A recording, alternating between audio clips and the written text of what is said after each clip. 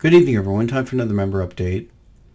Now, this is the 10-minute chart of the Great British Pound, and as you probably or most of you are aware, we had a flash crash, as they describe, in the British Pound, and you can see we've had a number of days to follow on that crash, and you can see that the market is confirming the reality of this drop in the British Pound.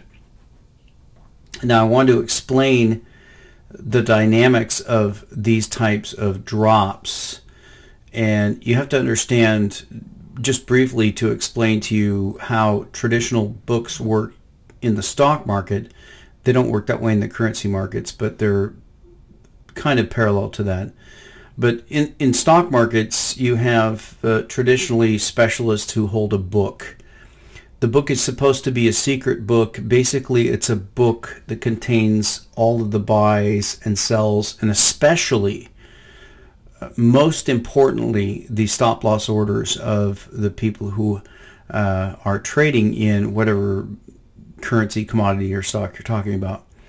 And those are not supposed to be visible by the other participants. So, in theory, you have a market move in any kind of index, and stops will be triggered. Most of the stops are stop loss orders, although they can be stop buys, but for the most part, stops on the downside are going to be stop loss orders. So you might have a particular trader who says that if the British pound trades below 1.25, get me out. I'm long, but I don't want to be in anymore. Now, the way a stop-loss order works is that as soon as the market trades below the stop-loss price, then that market order is triggered. So when you have a fast market, a market where there are no bids, then you could have a stop loss here at 1.25 and it could be filled at 1.19 because it's going to be the first traded price after it passes below that price. So you can see there's a built-in incentive when you have stop loss orders in markets to, the term is pull their bids. So when there's going to be a major market move and there is collusion between the bidders, then it's obviously in the interest of all the bidders of a particular stock, commodity, or currency to pull their bids and let it go no bid. And that's exactly what happened with the British pound. You can see that basically once it crossed below 1.26, it went no bid. And you can see it went all the way down to 1.195. Now, that wasn't the real price. There were obviously buyers. You can see that the price rebounded more than 50%, and a lot of buyers came in, but the people that had those buys on their book all were colluding together. And this is the way people who trade in corrupt markets steal money from the little guys. Mostly it's the little guys that have stop-loss orders. So once all of the stop-loss orders were triggered on the way down, the people who bought from them, because remember they sold out at these low prices, once they'd all been cleared out, then the people who bought from them could rally the market, all come in and bid, and then get much, much higher prices. That's how rigged markets works, and that's what we have, are rigged markets. So you can see, though, that the move in the British pound was legit. It is a downward move, and you can see it's still going down. Looking at the long-term chart, you can see it's a very, very, very bearish chart here. The only other rival to this low is the Plaza Accords back in 1985, an amazingly long 22 years ago, where you had any type of price action comparable to what we're at now. Now, I wanted to show you the chart of the gold chart in the British pound because, of course, other things are reacting to it. And you can see when we look at the monthly chart of gold in the British pound, the first thing I want you to see here is the run-up to the financial crisis, which is this little pennant here, and then the financial crisis itself, which is this pennant here. But pretty much the financial crisis was the beginning of a run-up in gold in the British pound. And it's fairly clear looking at this chart that the gold in the British pound is in a bull market, confirmed by this touch point. You can see that right there. And once again confirmed 8 years later with a touch point right up here. So gold is still in a bull market in the British pound, probably most likely going to break out into a new high. I think for a number of reasons that Great Britain is a forward indicator for what is going to happen to the rest of the nations. We know that if you look at the very, very long-term historical pattern of power and influence, it seems to be moving to an easterly location.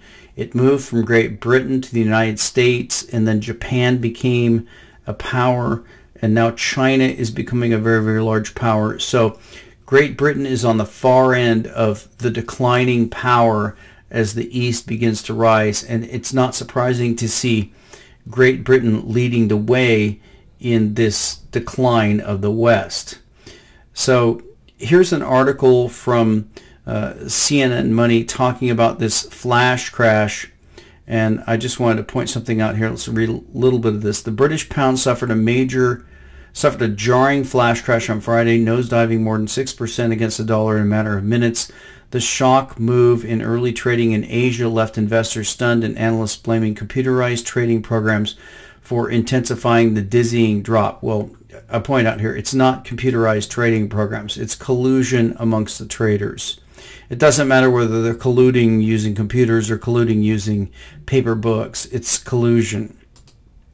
Quote, "It was just another quiet day in Asia, and then bang, all the lights went red," said Matt Simpson, senior market analyst at Think Markets in Singapore. The pound had already sunk to a fresh 31-year low of around $1.26 on Thursday over deepening concerns that the UK split from the European Union will hurt the country's economy. Strategists had widely forecast it would go lower, but not as rapidly as it did on Friday. And so I'm going to skip most of this. The pound has taken a beating this week after British Prime Minister Theresa May said Sunday that the UK would begin the formal process of leaving the EU by the end of March.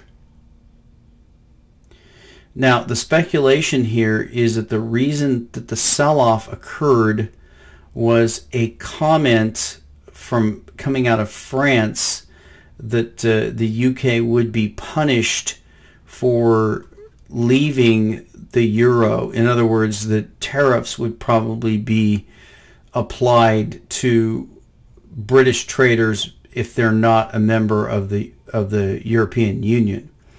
So it makes sense if you think about it that if the British exporters are going to want to continue to compete in the international markets, then if the European authorities are going to not give them the same rates on trade, then their currency has to go down. So I wanted to look at some of the economic indicators here to show you that Britain is a leader in the type of devaluation and mess that we're going to have in the U.S. next, but the rest of the world. So I pulled up a number of indicators here on trading economics here. The first one is the UK interest rate, and you can see here that in essence the interest rates in the United Kingdom died at the financial crisis. They basically flatlined, and you can see that they flatlined for a very long time. We're talking nearly an 8-year period, but you can see right there, if you look really closely, there's a new dip down towards zero, possibly into negative interest rates. Now this is a chart of the UK M3 money supply, and you can see at the same time that we have this new move down in interest rates, we have this new move up in the UK money supply. This is the UK GDP annual growth rate, and you can see that although there was a massive drop with the financial crisis and then a recovery, that basically the downtrend is intact. So virtually all of the financial intervention that occurred based on the crisis, it has really just continued the trend, which is a downward direction in GDP. And then the last two that we have here are the UK house price index, and you can see that the UK house price index has made new highs after the financial crisis.